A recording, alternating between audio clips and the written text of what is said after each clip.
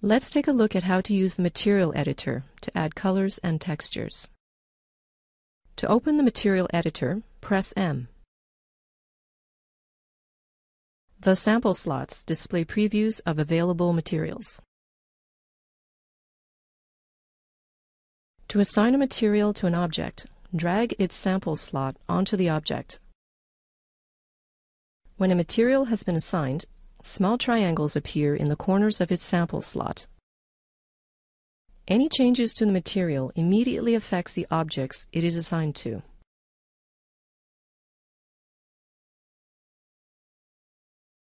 Every material includes adjustable parameters, such as the diffuse color, specular highlights,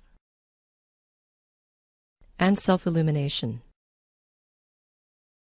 To improve the appearance and realism of materials, use maps. Maps can range from standard images projected onto your object to more complex patterns that create custom effects, such as a bumpy surface. To assign a map, click the button next to the property you want to change. This displays the Material Map Browser, which lists all available materials and map types.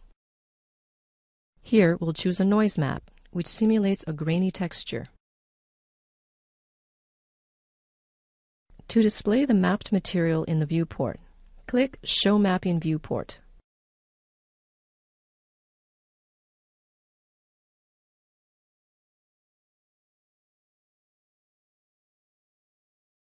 In the next movie, we'll add lights and cameras.